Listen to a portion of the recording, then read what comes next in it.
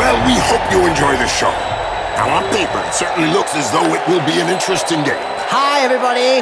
I just can't wait for things to get underway.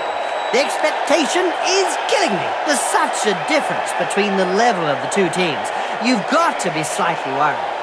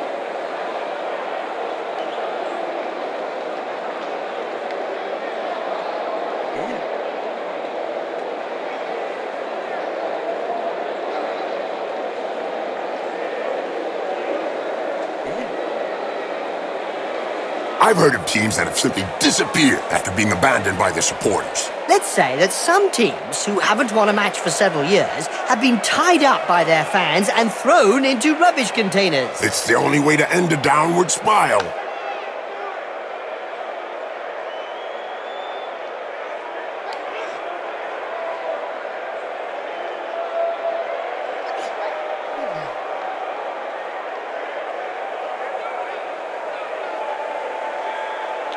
The ball's in play.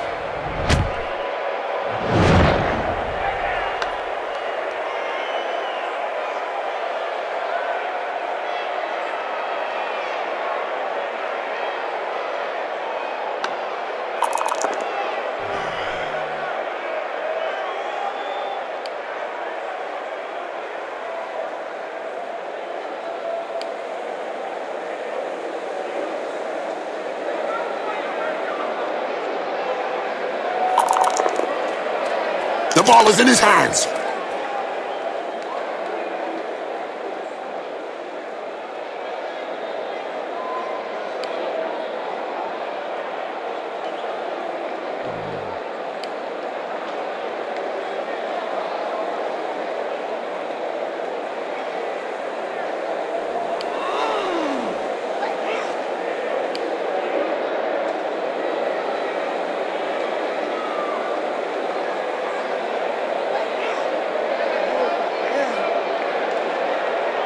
Did you know that vampire teams have experimented with using vials and flasks to satisfy the need for blood on the pitch?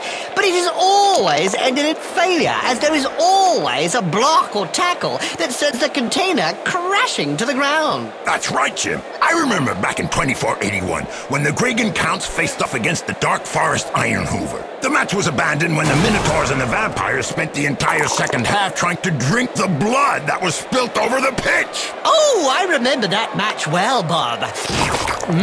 That's why they started to field thralls instead. Living containers.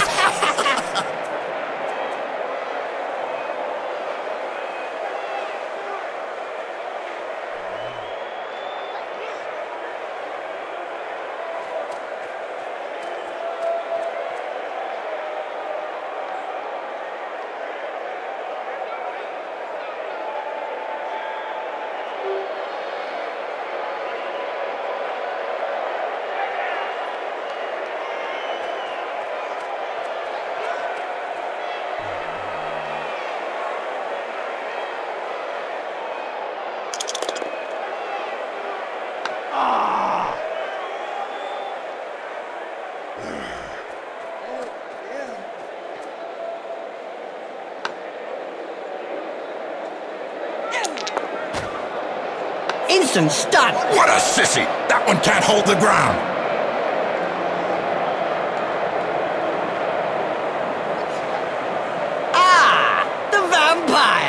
At last! A team with class! Not that you're biased, being a vampire and all. Not at all!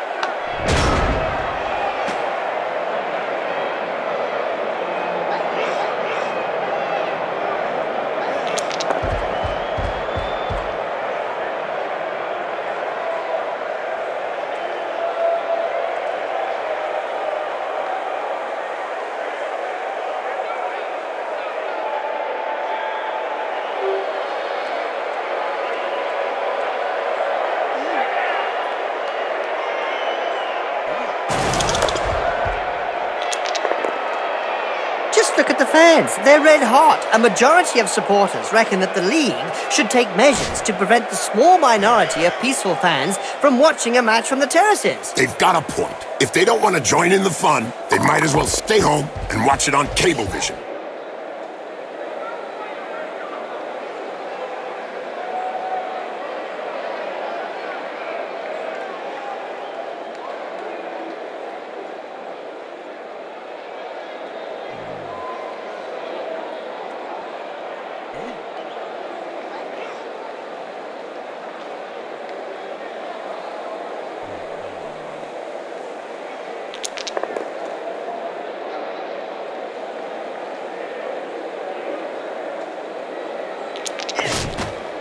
As soon as he throws his first punch. We know the opponent will be out for lunch.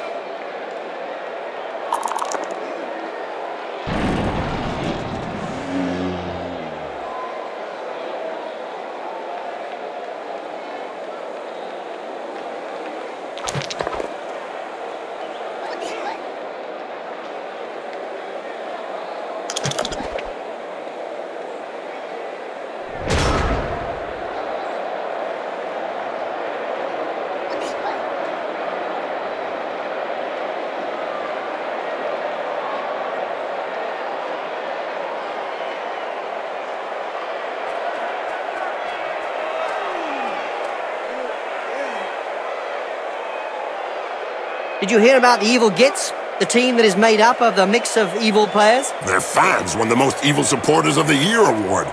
Fully merited from what I've seen.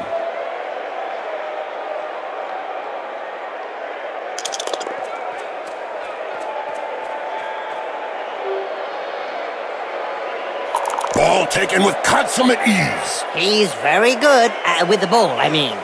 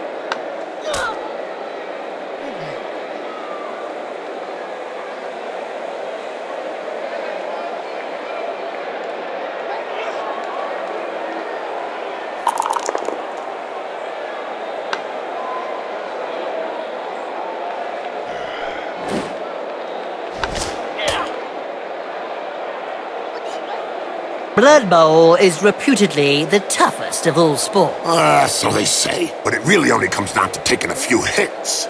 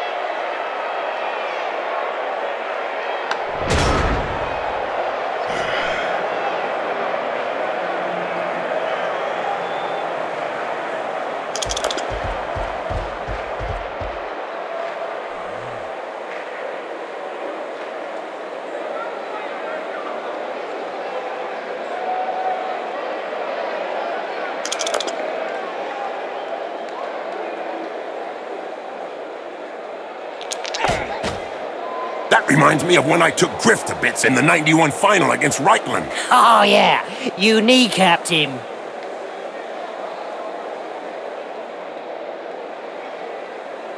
Today's insight comes from Jaime Schnivel, coach and owner of the Goblin Lowdown Rats team.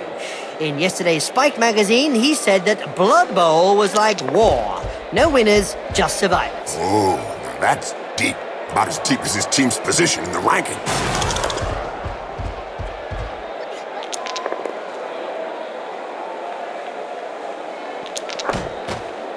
Looks like there was some bad blood between those two, eh, Bob? Yeah, Jim. Something to do with swapped body parts.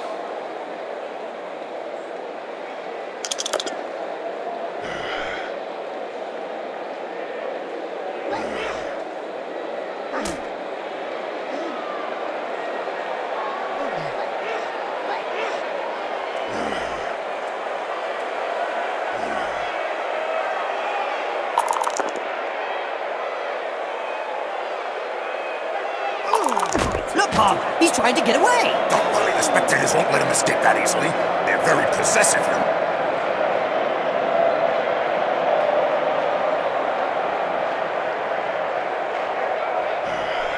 Clean take up there, nothing to say. And I don't have any remark to add, my friend.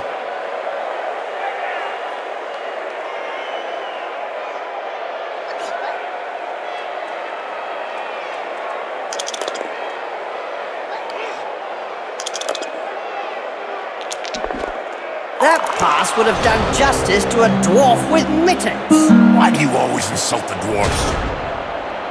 Time for some high-quality Blood Bowl gameplay. If you call fondling thralls and neck-biting as high-quality gameplay, then yes. But not all of us are into that sort of thing, Jim. Oh, really, Bob? As if propelling snotlings downfield is any different. Yeah, Jim. Sure is different to me. More blood on the pitch to start with. That's right, Bob. The pitch is no place to lie down for a sleep. Well, after an uppercut like that, he doesn't have any choice.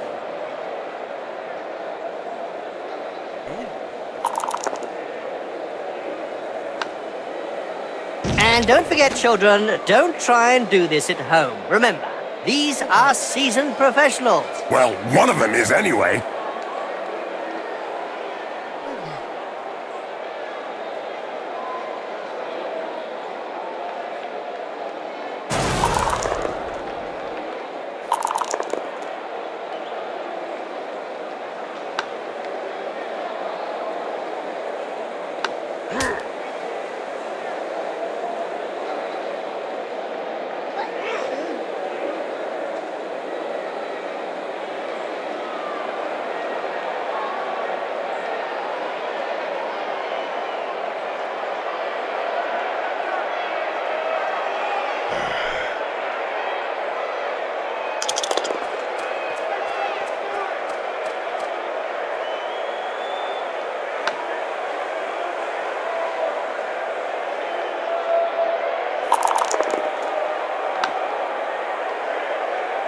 Jim, I have a question for you. Which team was crowned the worst team ever in the Spike magazine? The Streisand Vampires. That's right, Jim, and they all got staked by their fans. That's all true, Bob, but they re-emerged last year with a new vampire lord, Dracul von Streisand, and they were quickly voted rookie team to watch.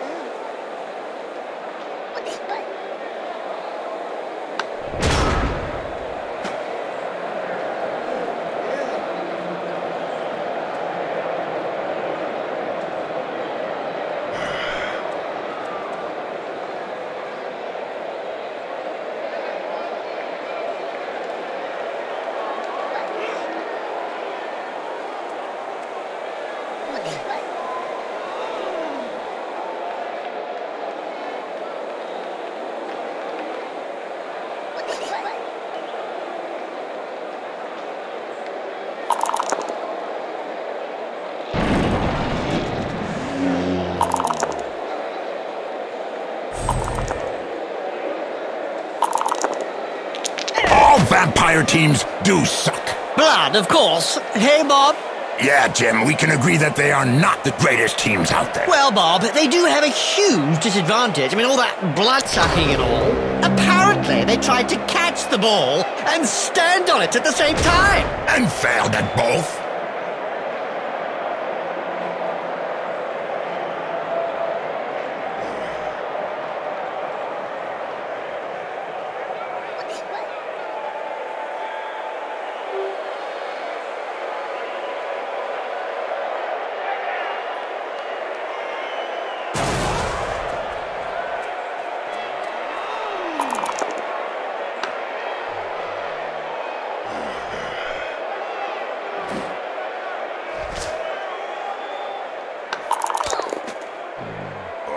Brilliant side kick to the face. Let's see that again in slow motion.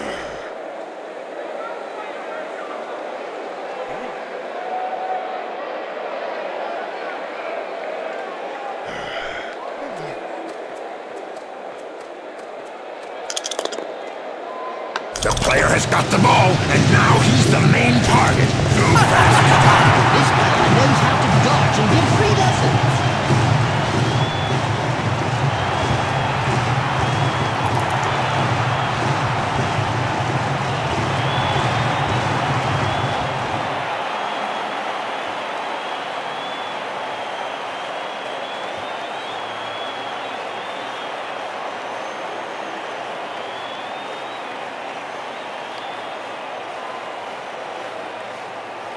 Jim, I have a question for you. Which team was crowned the worst team ever in the Spike magazine? The Streisand Vampires.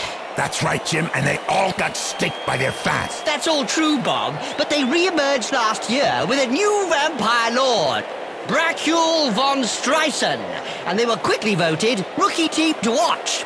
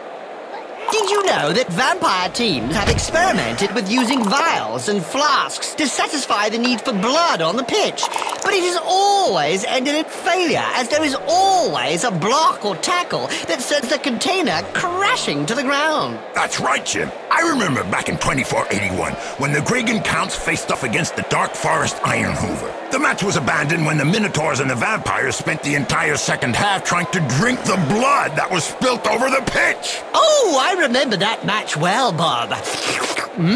That's why they started to field thralls instead. Living containers.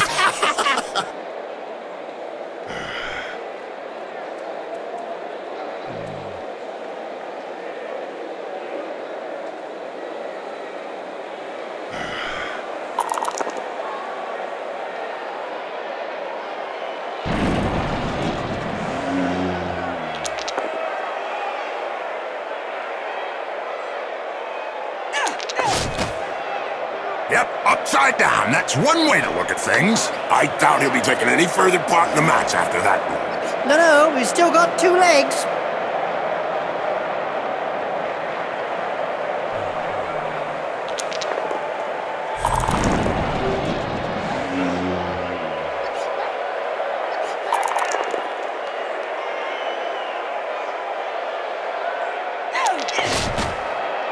Incoming! Well, it is a violent sport.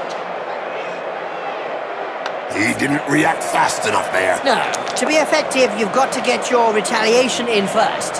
There was a time when the colleges of magic hadn't yet ruled on limiting wizard assistance to teams. Who could forget the infamous 2472 Quagmire incident, when rampant spellcasting caused the entire Bright Crusaders Stadium to sink into the earth? Nobody could forget that. People were blinded for miles around the stadium.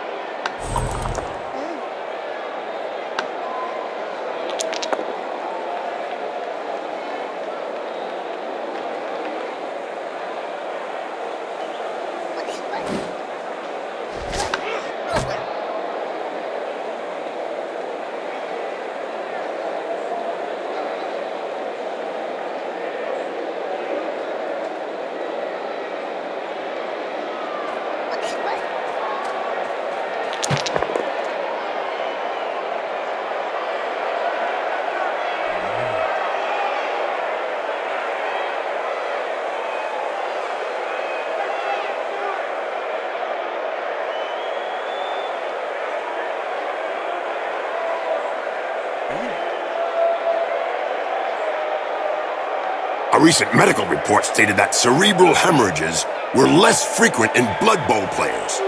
Amazing when you come to thinking. Not really, when you consider that brains are also less frequent.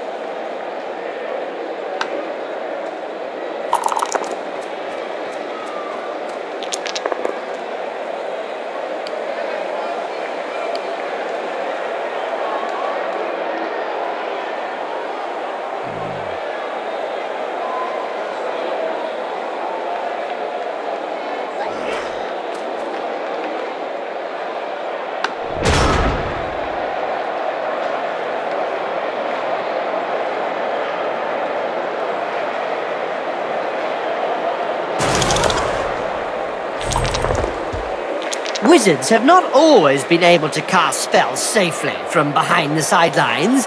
Were you playing at the time in an Albion League, a second division that prohibited spellcasting from off the pitch? Oh, yes. They were great times. I remember fans traveling to games just to see how well Wizards stood up to the mad charge of a raving Blood Bowl star. The noise created by a sizzling fireball, followed by the characteristic sound of the snapping of a wizard's neck.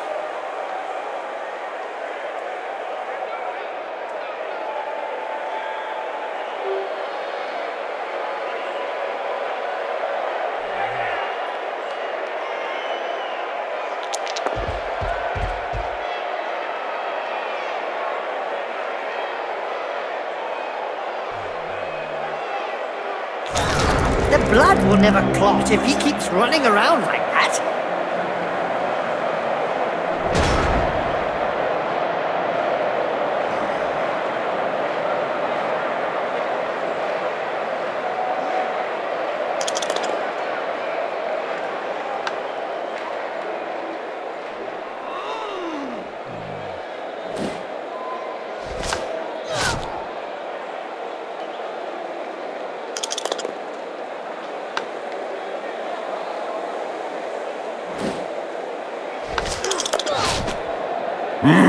What violence! Yes! It's a great spectacle, Bob.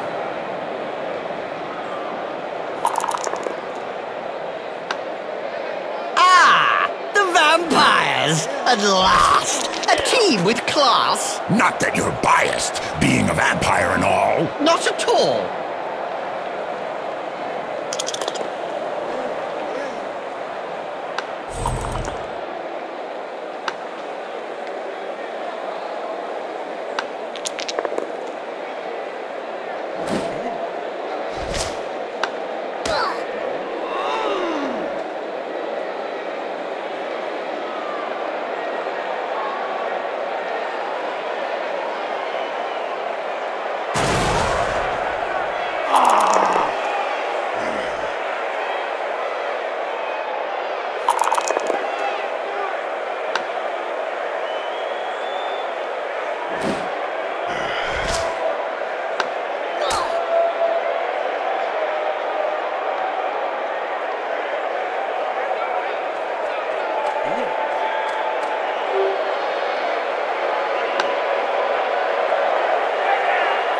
The bench seems to be in two minds about what to do about the player lying prone on the pitch. Yeah, they don't know whether to send on a stretcher or a coffin.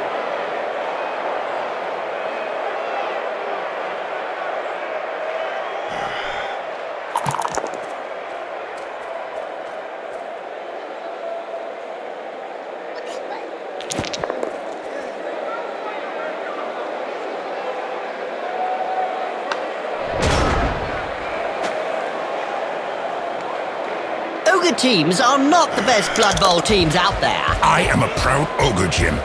And don't make me call my buddy Morgenthorg. I am just saying, Bob, that not many Ogre teams win their matches at the Snutlings.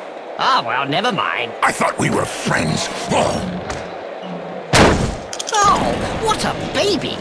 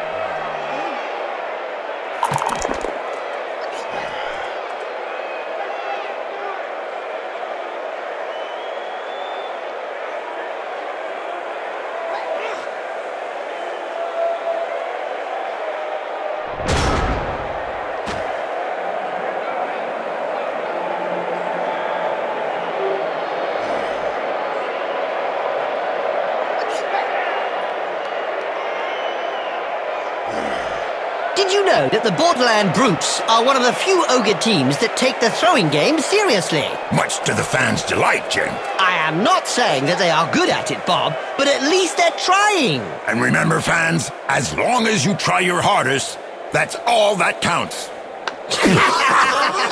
Not.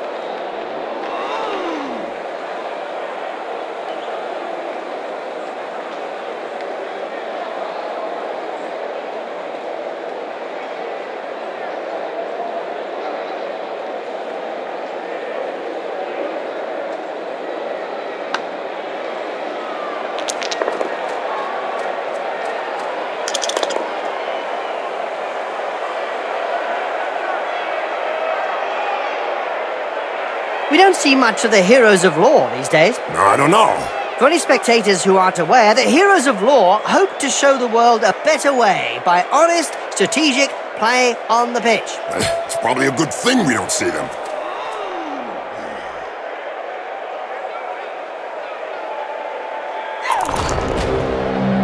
If he hit him any harder, he'd have punched him straight into the infirmary. Don't worry, that's where he'll be waking up.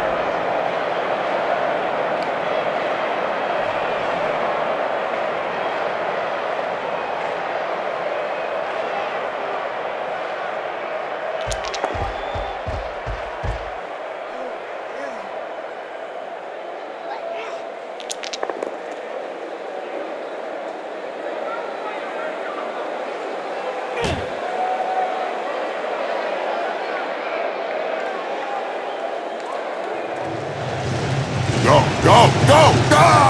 Down, Bob, down, boy. Just take your pills.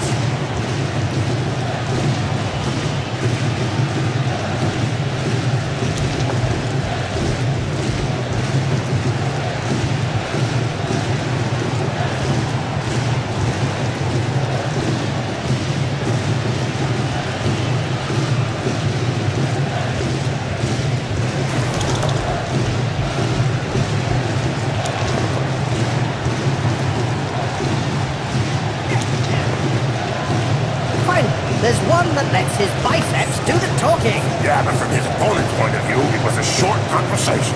All vampire teams do suck. Blood, of course. Hey, Bob.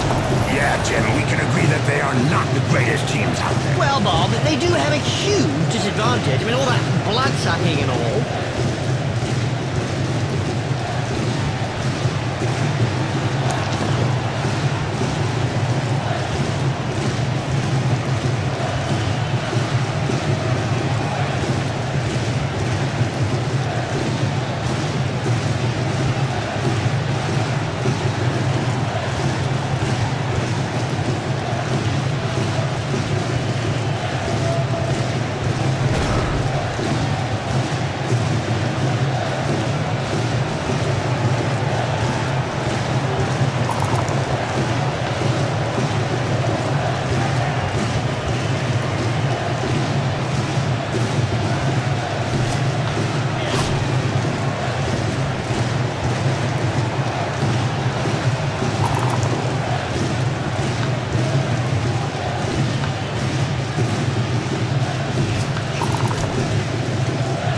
That hurt. Good job his nose got in the way. Yeah, otherwise he'd have got it full in the face.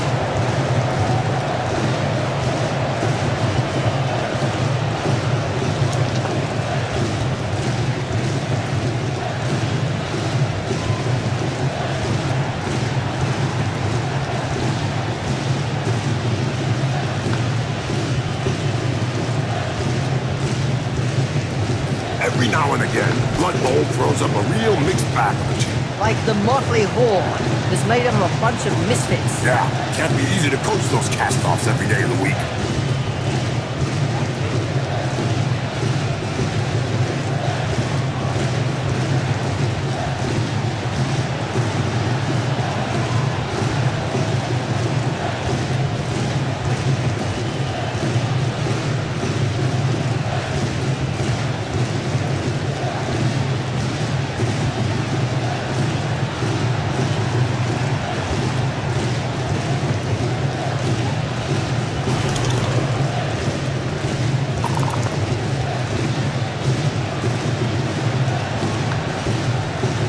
That face job is a lot cheaper than a plastic surgeon. I don't know if he planned it, but it won't do him any harm in the looks department.